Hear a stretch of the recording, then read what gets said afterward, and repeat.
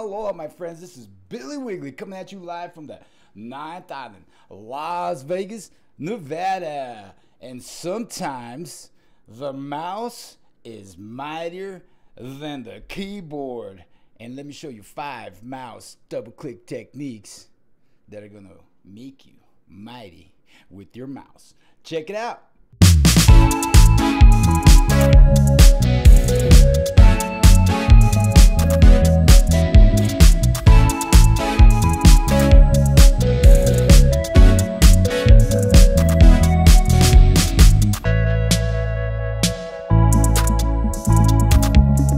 Alright, my friends, how's everybody doing today? Let's get ready to get ourselves some double mouse clicking skills. And what I'm opening up right now is a Don't Get Mad, Get Skills Excel workbook. And I want to remind y'all to come check out don'tgetmadgetskills.com, my friends. Go to don'tgetmadgetskills.com and check it out. We've got the schedule for the upcoming live classes, the 7 steps to Excel success.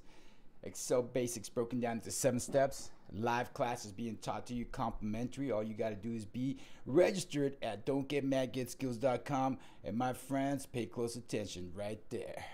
Whoops. don'tgetmadgetskills.com. You'll land right here. And you can start getting yourself some skills. Register for these live classes.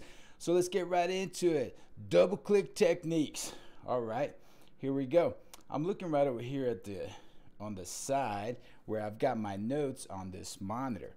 And the first double click technique is, well, I like to hide the ribbon. So what I like to do when I want to hide the ribbon, I just double click on any one of these tabs. By the way, in case you didn't know it, the ribbon is where all of our tools are in Excel, right up there. So let's hide it because sometimes we want a little bit more space to work with.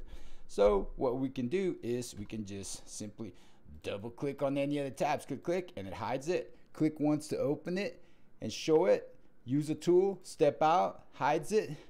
Double click to lock it in place. Double click to hide the ribbon. So that's power trick number 1 with your mighty mouse. Sometimes the mouse is mightier than the keyboard. So here we go, my friends. That's trick number 1. Sure, hide the Excel ribbon. Now we're going to go with power tip number 2. And remember, I'm going to show you 5 today and 5 more tomorrow. So we've got the double click to open the ribbon, double click to hide the ribbon. How about the format painter?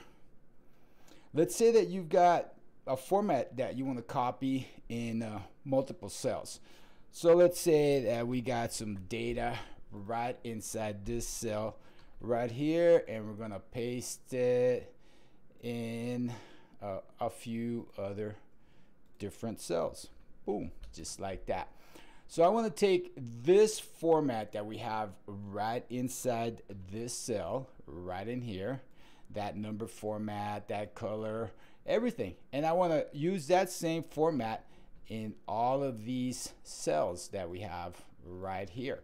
So sometimes what you do is you click one time on your home tab and you go right here to the clipboard group and you're going to grab the format painter. Click one time to activate the format painter. And here we see that the format painter has been activated. You'll notice that the pointer has a little paintbrush on it. You see my little paintbrush? That means that the format painter is active. And notice the marching ants marquee. That's the little click, click, click, click, click, click, click, click. The ants marching around the cell. That's the marching ants marquee.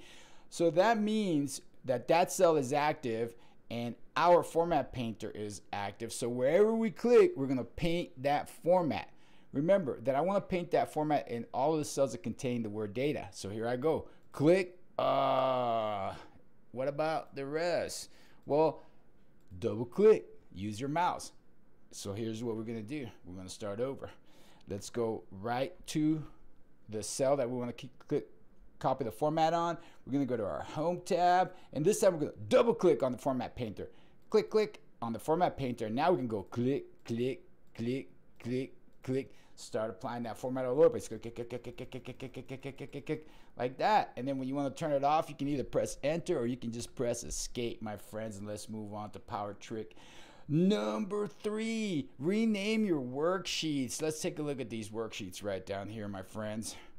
So I've got all these different worksheets available to us, and we want to go ahead and we want to rename them.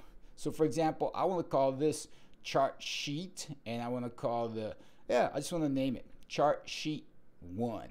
So what you could do is you could right click, then rename, and then go ahead and give it a name right there. Or, are y'all paying attention?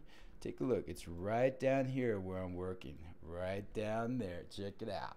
All right. So to rename a worksheet, you can just click on the worksheet, right click on the worksheet name, and then rename it right there. Or you can just be a mighty mouse and double click, click, and then now we can just rename it chart 1. And then this customer, so we just double click customers list, enter, just like that, double click. All right, let's keep on rolling. We're learning right now. Let's go on to, for example, power trick number 4, fill formulas down vertically. Okay, so let's say I got some apples, and then I got some oranges, and then I got some kiwi, and I got some pineapples.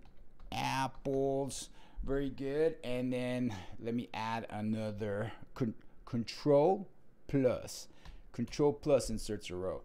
All right, so this one's gonna be fruit, this one's gonna be quantity, and this one is going to be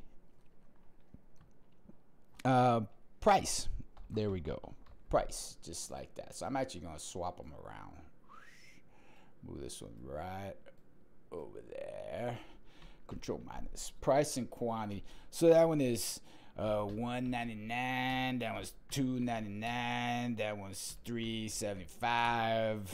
And let's just make them even. That's $1. This one's $2. Let me grab these two and continue on down. Boom, boom, 3, 4, and then we got the quantity, and we're gonna put the total right here. Total, and then we're gonna put a formula in here which equals price times quantity. Enter, and then now right here we're going to put the quantity is 2, this one is 5, this one is 3, this one is 7. Boom, there we go. And now we want to copy this formula all the way on down. This is a really small range. It's just 4 rows. But imagine if we had, it was like 100 rows, 300 rows, something like that. And then you got to go ahead and grab the autofill handle right here and left click and drag all the way down to copy the formula, right? That's how we do it. Well, what we can do instead is we just double click. Just go ahead and put the mouse and double click on the autofill handle. Watch, click, click, and it'll copy down whatever you need to copy down. If you got formulas, if it's a number series, whatever. Do that one more time. Double click, and it knows to stop right here. How did it know? Why? Because these are just blank, and all the data ends right there. That's the last empty cell. That is another power trick that you can use. And here's the final number 5, how to edit a shape quickly.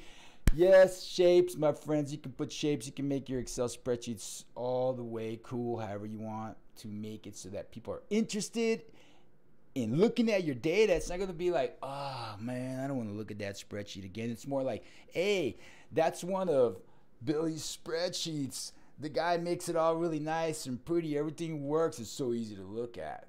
Be like that. Remember, your brand. You think of your name as a brand. And here we are. We're going to insert a shape. So anytime you want to insert anything into Excel, you can just go right to the Insert tab.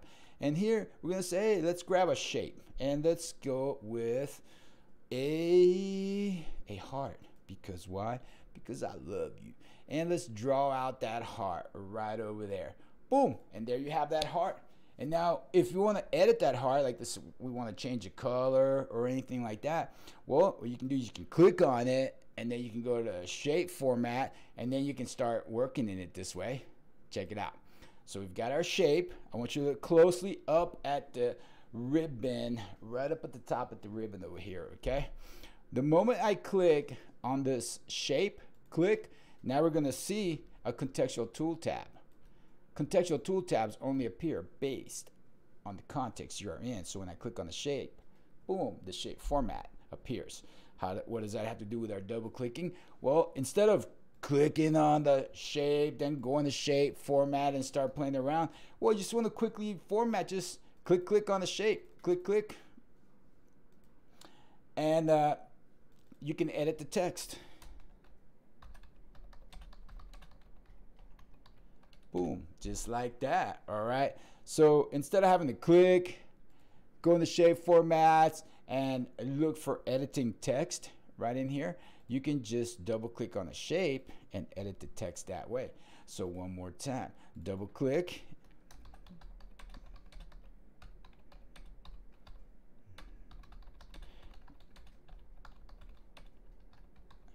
boom, just like that, my friends. So that's 5 powerful double click techniques. I'm a big fan of using keyboard shortcuts, but sometimes the mouse is mightier than the keyboard. So stay tuned, my friends. Come back tomorrow and learn 5 more double mouse clicks. But before you go, remember to go to don'tgetmadgetskills.com and register for Excel Basics 7 Steps to Excel's live classes, where I'm going to be excited about answering all the questions that you have. We're going to interact one-on-one with each other, and we're going to get ourselves some skills. So remember, my friends, keep on learning. I love you. And most of all, don't get mad. Get skills. Aloha.